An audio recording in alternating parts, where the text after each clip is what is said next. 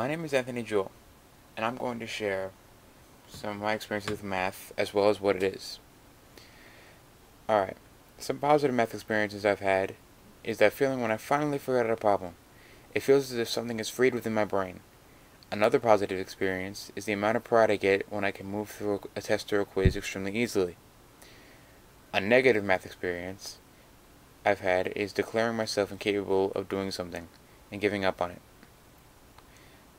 It gives off a similar feeling of freedom, but I inevitably feel as if I've surrendered. Math is everywhere.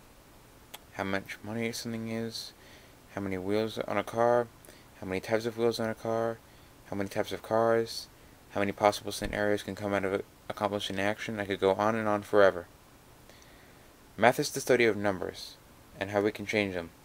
The four basic and most useful ways of math are adding, subtracting, multiplying, and dividing. There are four implicitly useful methods such as finding the x number or variable to complete a problem, and also explicit uses such as measurement and also as well measuring a shape. Sometimes you have to solve x to find the measurement of an angle or a shape. Overall,